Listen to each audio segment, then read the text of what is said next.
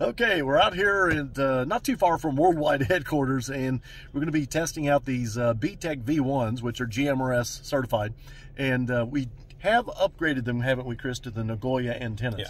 Yeah, we've got the bigger antennas, so that will give us more than average range, but we've got one of these back at base station as well, and we're going to be testing simplex and then also the extra range that the repeater gives us. Right, because we expect to go miles for the repeater, but these are probably going to get us out maybe 2.5, 3 miles, something. Right now we're about a half a mile down the road, but we just want to begin the testing. That was our 2-meter repeater. We're going to start doing some of our testing with these handhelds without the aid of the repeater, so we can see about here in the country how far we can get out. That's right. So that's what's coming up next on LCARA Ham Radio.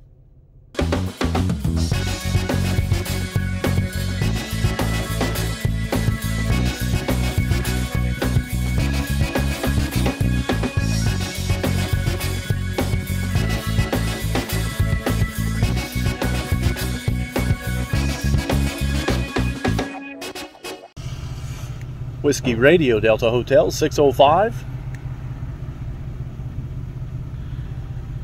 WRAY 217. Go ahead, Brian.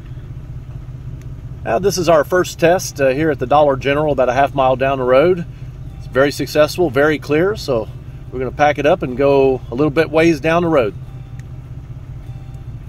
Okay, roger on that. And Brian, I'll be waiting for your call on the other one, and I'll get back out here and see if I can get you there. WRAY 217. Roger. Whiskey Radio Delta Hotel 605, clear for now. Whiskey Radio Delta Hotel 605 for WRAY 217. WRDH 605, WRAY 217. I got a copy on you, Brian. Roger, you sound good. Probably not as clear as a mile and some change, but you're very copyable. Just a little bit of hiss in the background. Same deal here. Just a little bit of hiss on you, but audio's good and clear. Roger. All right, we're going to go one more station down the road, probably about 5-6 miles, and then we'll quit testing on the. We think we'll be able to quit testing on just the handheld. So stand by. We're going to go down the road another 3 or 4 miles. All right, very good. I'll be standing by. WRAY 217 clear. Whiskey Radio Delta Hotel 605 clear. Whiskey Radio Delta Hotel 605 for WRAY 217.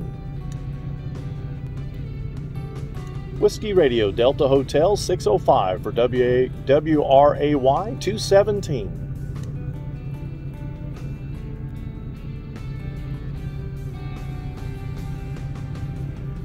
I think I'll try them one more time. Let me get away from the truck moving.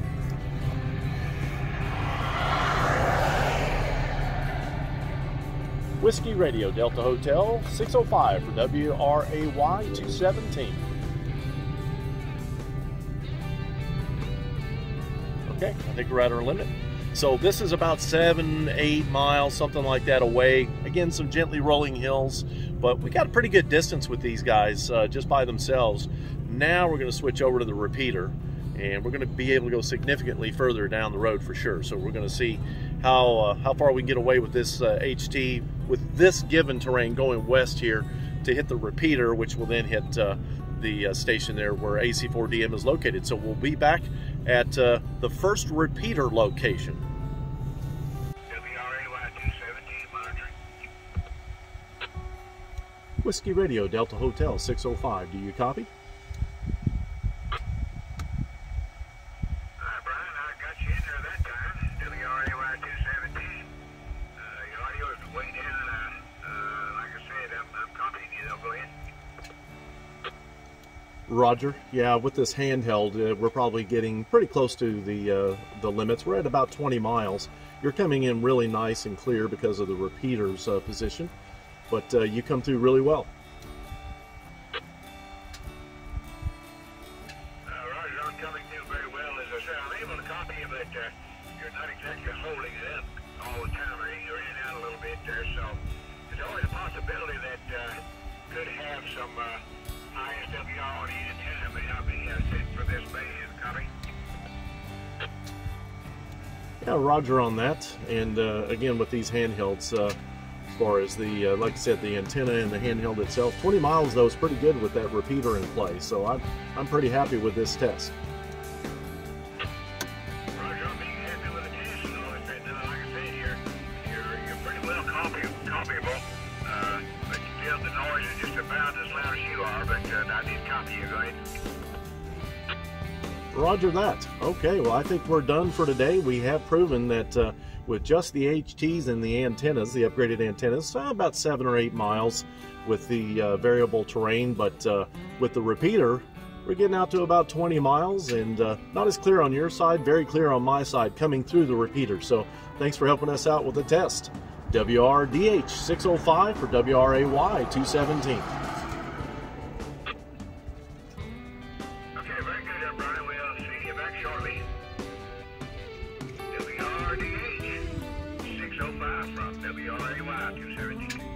So as we can see, folks, with these VTech V1s and the repeater, we're at about 20 miles. We're not as a crow flies, but we are at much further distance. Maybe not 3 times the distance, but quite a bit further with these handhelds and this particular antenna combination with the Nagoya. So I'm pretty happy with that. We're going to head back to the worldwide headquarters and we'll wrap up. Alrighty, so let's finish some things up here as we come back out of the cold and into the warm areas where we can edit some videos.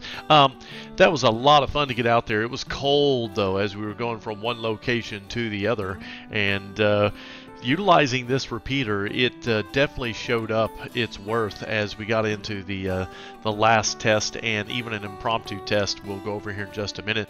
I've got some maps coming up. So the first test that we ran, you'll notice that we're over half a mile. So I think that's what we said in the video, and that's at the Dollar General back to worldwide headquarters, and no problem with the HTs at this distance.